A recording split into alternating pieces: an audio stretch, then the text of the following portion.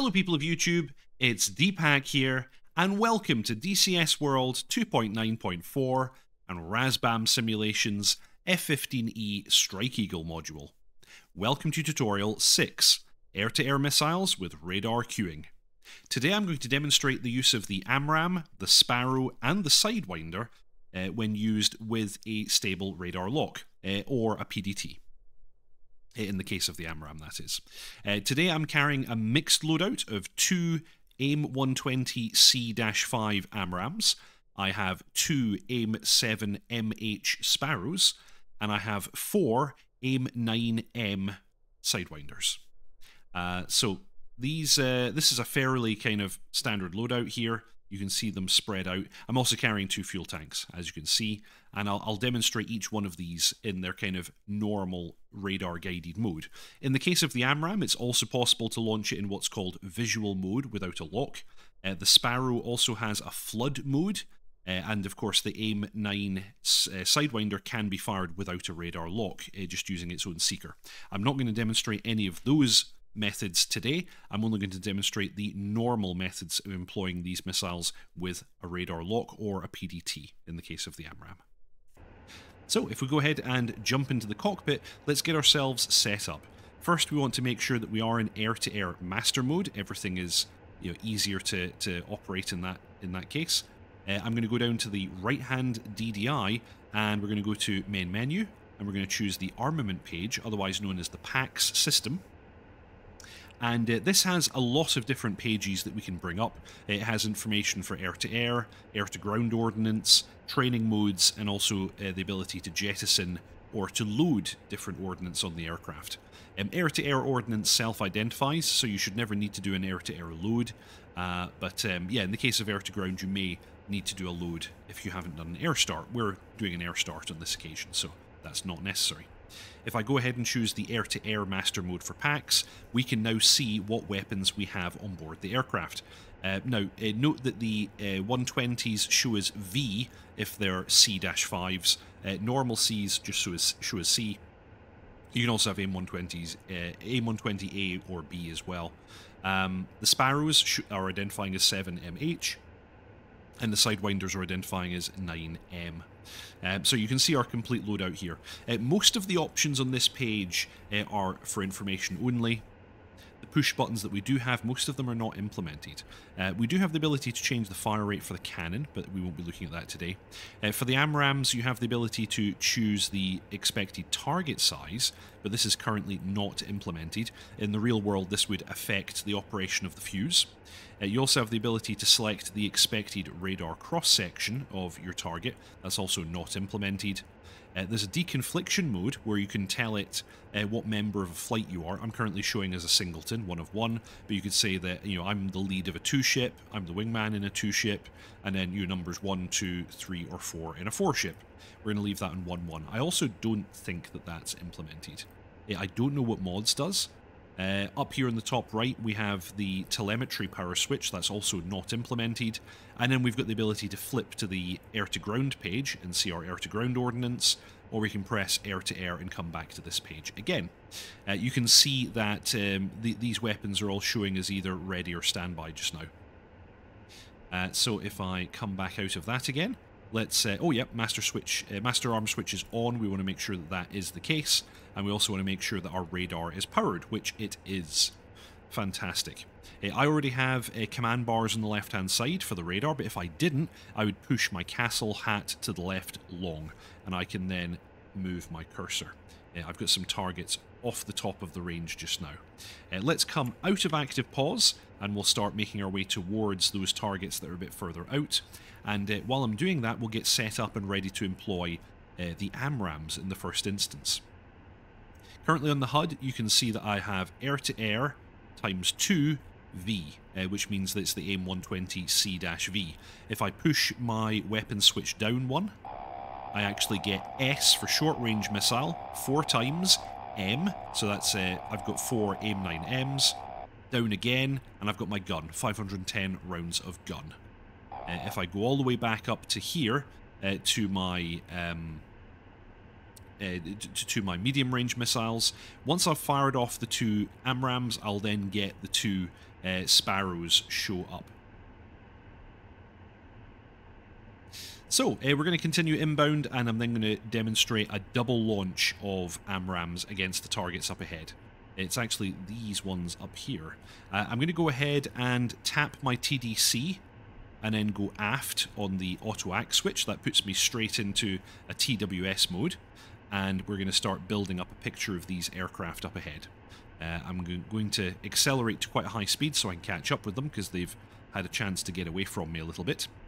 And I'm going to go ahead and set one of them just now as my PDT. And we actually have a shoot queue for some reason, even though we're definitely out of range. You can see on the right hand side of the HUD here, I've got range 57 nautical miles. So we're going to continue inbound and see if I can get within range to fire this missile. I'll then also go over the DLZ, which is down the right hand side of the HUD just now. There we go, we're picking up another one. I'm going to go ahead and I'm going to select that as well as my secondary. And I should now be able to go Castle Hat switch up. Sorry, not Castle Hat, Coolie Hat switch up. And that should allow me to flip between the different targets. Yeah, that's working in fact. So that's the way that we're going to employ the missile. We're going to fire against the first target and then go Coolie Hat up to cycle to the next one before we proceed to engage. So I'm going to get in a little bit closer, and then I'll show you the detail of the DLZ and what all of that information means. Also note we have the steering dot here and the ASE circle, which is currently dashed. That's the allowable steering error. For best shot, we want the steering dot inside the ASE before we fire. I'm going to bump the range down a little bit on the radar here, and you'll notice that the DLZ comes out a little bit when I do that as well. Let's go ahead and pause, and I'm going to zoom down on the DLZ on the right hand side of the HUD here. So you'll see that the range scale appears at the top. 40 nautical miles is the entire scale we have here. We have marks for 1/4 of that range, so 10 nautical miles in this case, half 20 nautical miles, 3/4, 30, and in the top being 40. We then have a series of icons showing us different ranges. So actually right now we have this triangle, it's actually just outside of the top. That is our arrow, that is the maximum range at which the missile could reach the target in perfect circumstances if the target does not move. This is basically always a wasted shot, but you might do that if you want to scare your target or cause them to go defensive. The next one we have is this circle, that is our optimal. So this is the optimal range. Basically, if we had the steering dot right in the middle of the ASE and we fired at this range, the missile should reach the target as long as it doesn't do anything too excessive. This filled rectangle bracket, this is called RPI, and this would be maximum range with our current steering. So if we don't center the steering dot and fired, we'd need to be at this range in order to have any chance of getting a hit. This filled triangle is called R maneuver. So basically, this is the maximum range at which if our target maneuvered at between 4 and 5G, we should still get a hit. And at the very bottom, we have the staple. At the top of the staple would be the range at which we could still hit the target if it did a 180 and afterburned the other way. So this is like guaranteed hit within this range. And the bottom of the staple is our min, otherwise known as minimum engagement range. So yeah, that's the that's the very closest we can be and fire the missile. So I'm going to bring us out a little bit, and we're going to continue inbound. And let's see if we can make a shot. I'm going to start turning left. Another thing to note is on the outside of the ASE we have this line. This shows us our target's heading at the present time. So he is actually hot inbound. And we have closure rate beside the current range. The current range is this correct. We have a closure of over 1,000 knots. So steering dot is getting closer in now. We are approaching our maneuver, which is the range at which I am actually going to fire at this target. Okay, we're in that range. Pushing and holding pickle. Fox 3. Going to go Coolie Hat up. And up again. There we go. That gives us another member of this group. And I'm going to fire again. And I'm going to pause again. We're going to take a very quick look at the different counters that we have here. So this counter here would be time to impact if we fired our currently selected missile. These two time to impacts showing here are actually time to impact for the two missiles in flight. So we're going to take just a little moment. I'm going to come out of pause and I'm going to actually go idle on the throttle and give these missiles a bit of time to reach their targets.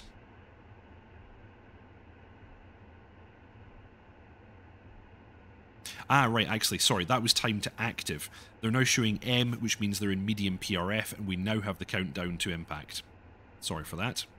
So first one should have hit. Second one should hit now. I didn't see impacts, so they may have been defeated. Okay. Oh no, actually no. Cancel that. That's two splashes. Okay, I'm going to return to search now, and I'm going to pause again. So that was 2 Amrams, 2 kills. As I said before, we could do that with up to 8. You'll now see that we have medium range 2 times H, and this means that we have 2 of the AIM-7MH missiles. Now note that these are semi-active radar-guided missiles. We need a single target track, and we need to maintain that single target track the whole way to impact. Let's see if we can quickly get ourselves a new lock. I should, hopefully, be able to find somebody over here now. If not, I'll simply reset and we'll begin again. Yeah, I think I've burned my opportunity there. Let's come all the way around. Now, note that the DLZ for the Sparrow and for the Sidewinder are the same. I'm actually going to go up on the auto-ack switch, actually, just now. Sorry, return to search, and then up on the auto-ack. And that gives us the HUD scan. Actually, let's go down and do the vertical scan as we come around. We should pick something up if we do this.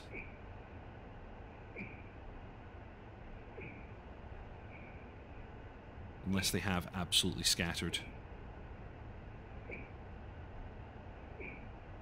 Nope, I've got nothing. I think we've lost them. Okay, that being the case, I'm going to reset the simulation and you'll be right back with me and I will demonstrate shooting a Sparrow. Okay, I've reset the simulation and you rejoin me in basically the same setup as before. One quick thing to note, you can go boat switch forward in order to reject your currently selected missiles. So I had the AIM-120 C-5s. If I go boat switch 4, I go straight to the Sparrows that I had here. So let's go ahead and grab ourselves a target for the Sparrow. I'm in RWS. I'm going to go ahead and try and STT one of these targets. And apparently I'm failing. I'm going to return to search.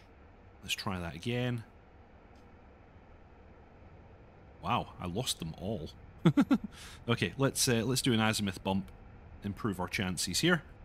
Okay, I'm going to target the right-hand-most one. There he is. Okay, I've got him locked up. We're currently showing just within RPI. I'll get a little bit closer. Again, range is on the right-hand side. Time to impact is also just below that. In the case of the Sparrow, there is no active time, of course. You need to retain the radar lock the whole way down. This seems like a decent range, so I'm going to pull and hold pickle. Okay, the missile is away, and I need to retain this lock the whole way to impact. And you'll see that we now have time to impact if we're to fire now. The one below is the missile in flight. Let's continue inbound and see what we get.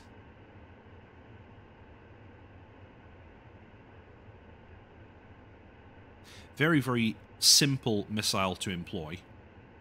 Okay, the system's warning us that we're starting to... we're within the kind of bracket, so that's why we start getting the flashing shoot lights, and that's a kill. I'm going to go ahead and reject that lock, return to search, and let's see if we can shoot one more. Wouldn't that be fun? We've got something showing out here. There we go, that's the remainder of that formation. Let's try and pick up a lock. I just did. Let's continue inbound against this one. And this is a good enough range for us to fire. I'm going to center the dot just to get the best possible shot. And pulling pickle now. And that Sparrow is away.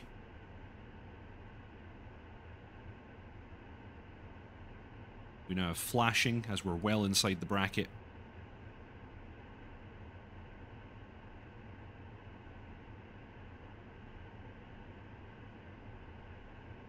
And that's a hit.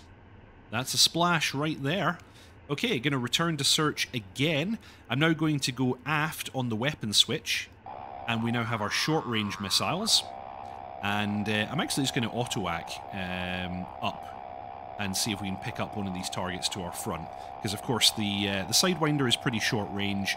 There's no point actually going... Actually, I'll use the long-range bore sight for this. There we go.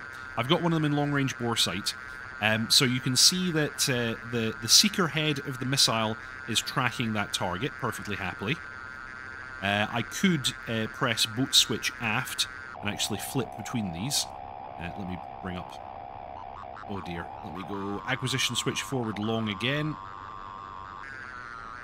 No, I'm completely failing to actually pick these up. I'm going to return to search now, and then long forwards on the auto-act switch, and see if I can pick one of these up.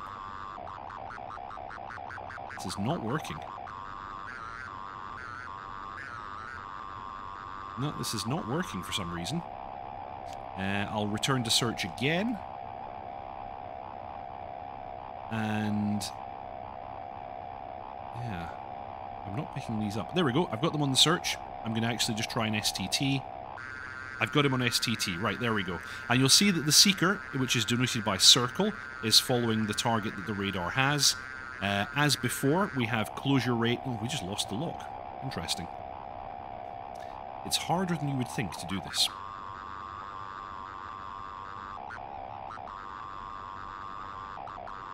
I'm going to try and get some kind of a lock here. There we go, I've got it back again.